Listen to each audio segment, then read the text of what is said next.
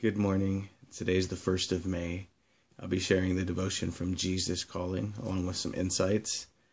Today, the two scriptures that go with this devotion are Luke 12:25 and 26, and Luke 1:79.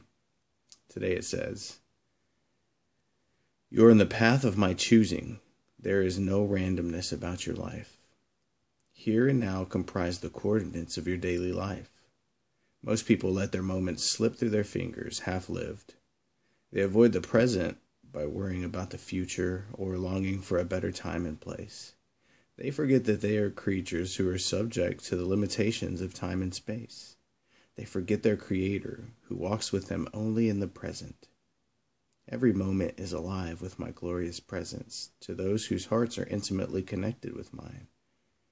As you give yourself more and more to a life of constant communion with me, you will find that you simply have no time for worry. Thus, you are free to let my Spirit direct your steps, enabling you to walk along the path of peace."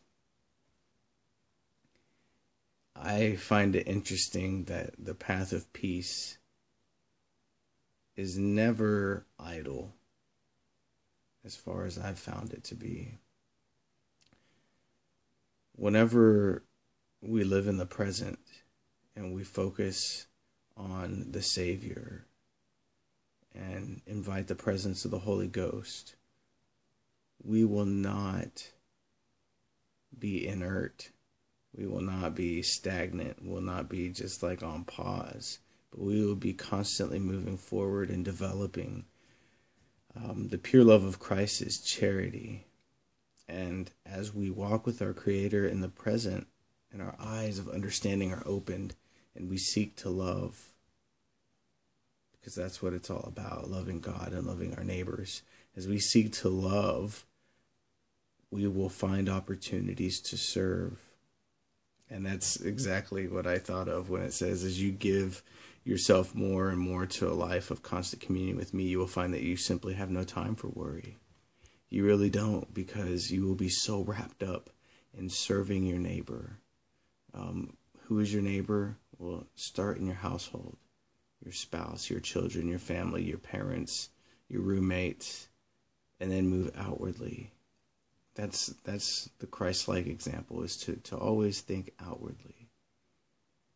You know, when Christ was crucified and he was on that cross, he didn't look up to heaven and say, "Father, this hurts so much, poor me," because he was never looking inward. He was always looking outward. He said, "Father, forgive them, for they know not what they do." Even in his dying moments, he looked outwardly and he served by forgiving or seeking forgiveness for those who persecuted him. And that's exactly what we have to do. We can't focus on things that we can't control.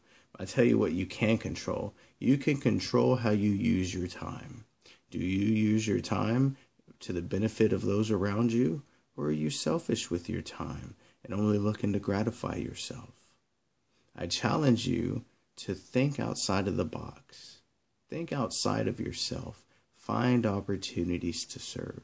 And as you become more and more wrapped up in serving your fellow man, you will be in the service of your God, and you will walk along the path of peace. Have a blessed day, my friends.